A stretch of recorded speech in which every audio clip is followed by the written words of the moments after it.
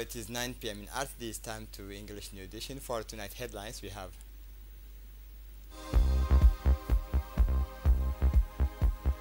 the prefect of Djibouti calls for collective actions to keep the city clean.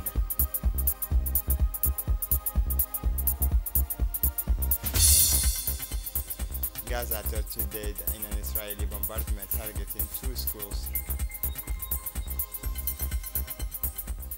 Welcome to our newsroom. At the beginning of this month of August, the Minister of Labor in charge of Formalization and Social Protection, His Excellency Umar Abdi Said, took part in the 5th ordinary sessions of the Specialized Technical Committee on Social Development, Labor and Employment, which was held in Addis Ababa, Ethiopia from 29 to 2 August 2024. The minister was accompanied by a tripartite delegation made up of government representatives, including Djibouti's ambassador to Ethiopia, Abdi Mahmoud Eibe, senior officials from the Ministry of Labor, and representative of the Djibouti's Employers and Workers Union. Organized by the African Union Commissioners, the theme of the meeting was promoting social and solidarity economy ecosystems. This theme highlights the importance of social and solidarity economy as a lever for inclusive and sustainable development. The SSE offers unique opportunities to create decent jobs, reduce inequalities, and strengthen social cohesion. The ministerial meeting of this 5th ordinary session was preceded by the meetings of experts. During these meetings, the Djibouti tripartite delegation is enriching contribution. Their presence reinforced by Djibouti's commitment to promoting inclusive and sustainable social economic development, create robust sustainable development of the continent. The prefect of Djibouti held a meeting attended by the capital sub-prefect and officers from the capital's various districts. Discussions focused on the challenges of a clean city. However, it has to be said that unfortunately the cleanliness of our city has left much to be desired of late, and that insalubrity is increasingly gaining grounds and becoming commonplaces as dumping of household refuse on the public highway, the dumping of wastewater, and the running of animals and urban roads, and illegal occupations of urban roads. Finally, the usurpations and degradations of the width of the public highway will no longer be tolerated. For his part, the prefect of Djibouti, Mr. Abdi Sikiye, made a statement. However, it has to be said that unfortunately the cleanliness of our city has left much to be desired of late, and that insalubrity is increasingly gaining grounds and becoming commonplaces as in dumpings of household refuse on the public highway, the dumpings of wastewater, the running of animals on urban roads, and illegal occupations of urban roads, and finally the usurpations and degradations of the width of the public highway will no longer be tolerated. The Olympic Village in Paris was visited by a high-ranking delegation from Djibouti's ambassador to Djibouti's ambassador to France, accompanied by leading figures from the National Olympic Committee, including Aisha Garad Ali. Abdulkader Burhan Kanano made his presence felt at this high point of international sporting fraternity. This visit, much more than a simple act of protocol, is of vital importance for the small nations in the Horn of Africa. It testifies to the country's unfailing commitment to its athletes and the importance attached to their participations in these quadrennial meetings of the world sport.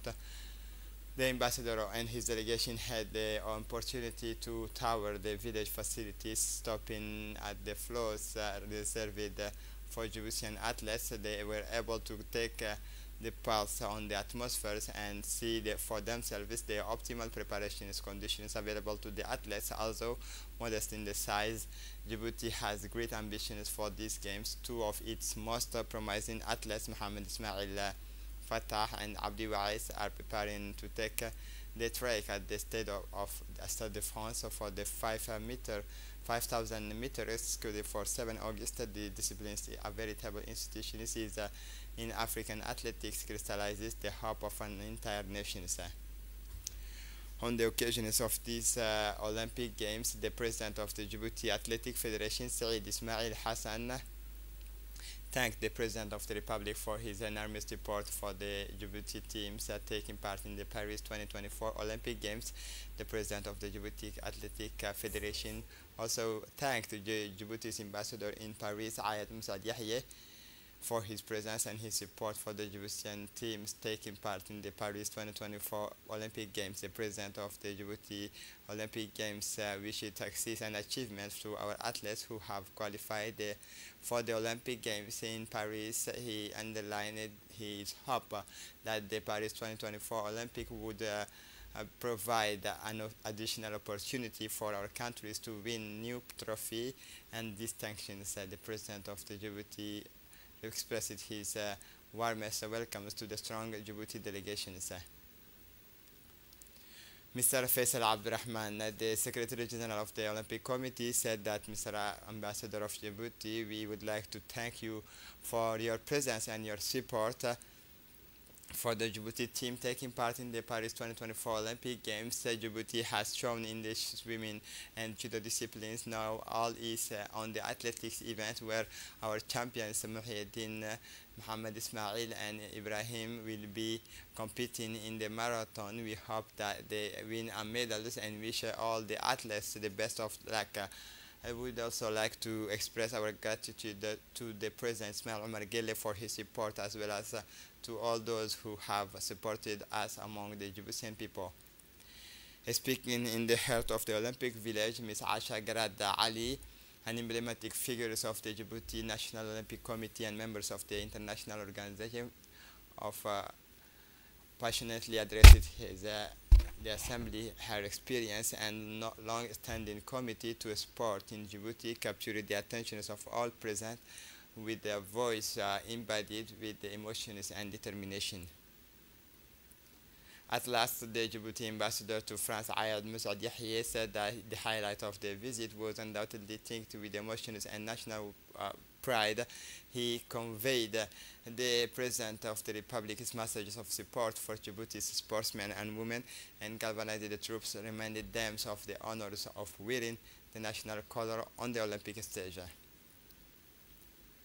Paris 2024 Olympic medals result: the United States, which won 19 gold, 26 silver, and 26 bronze medals at the end of the 9th day at the Paris 2024 Olympic Games, has climbed to the tops of the United States and the other nations. China was relegated to second place with the 19 gold, silver, 15 silver, and 11 bronze medals. And China won a total of 45 medals. France, the host country, remains the third place with 3 bronzes and the 9th day of the games, and 12 gold medals and 14 silver medals, 18 bronze medals. And while 70 countries won medals at the end of the 9 days of games, Turkey occupied the 47th place and in the rankings, with the Kosovo winning bronze in archery and silver in shooting.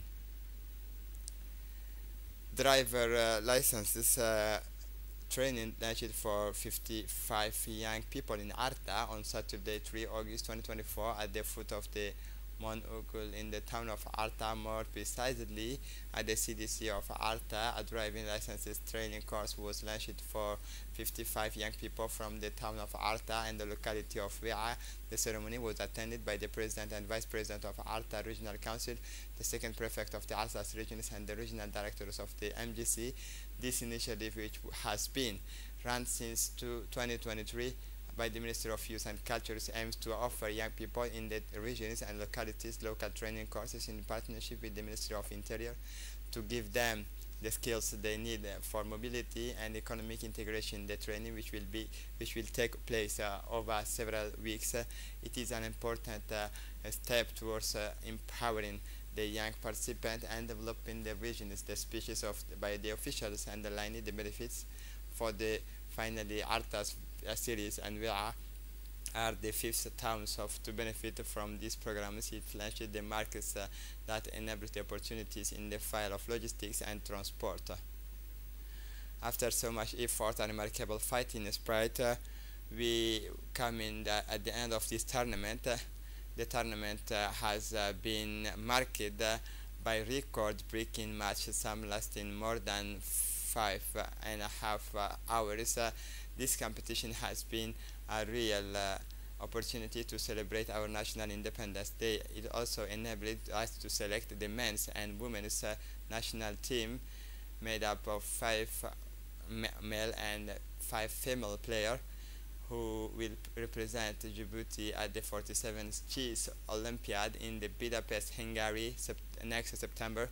During these competitions, we also organized a referee training courses for future national referee. The training took place in town. The two simultaneous phase theoretical trainings on the role and duties of a referee as well as the fundamental role themselves. Official certificate for Fadila Abdurrahman.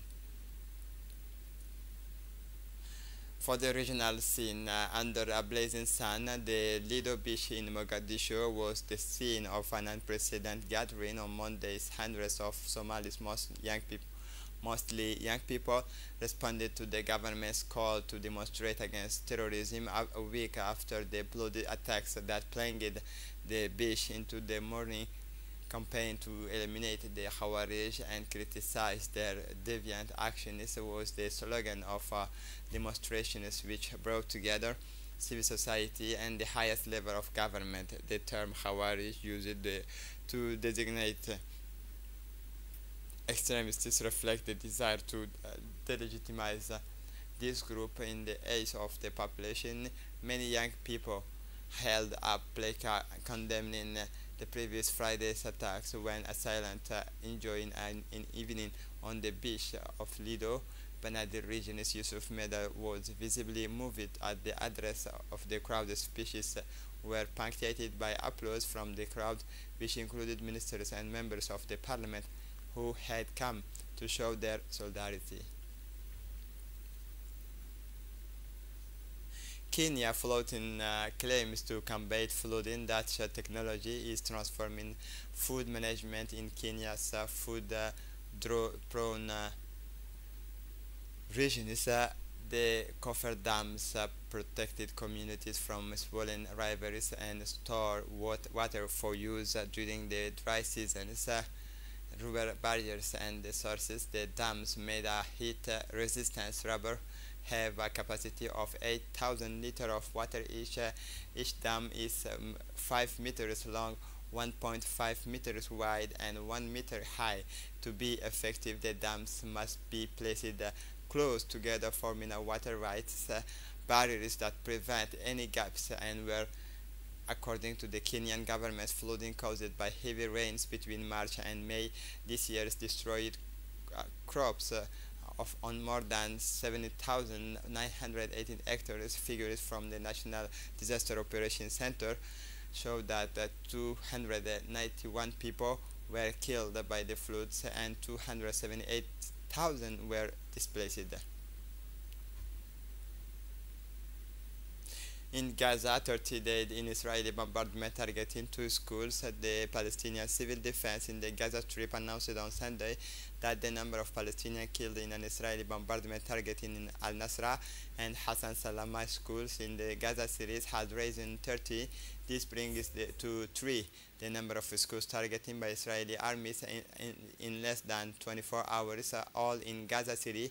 Earlier in the day, the government media offices in Gaza announced that the targeting of these 2 schools brings the number of the populated accommodation center targeted since 7 October 2023 to 172, including 152 populated schools.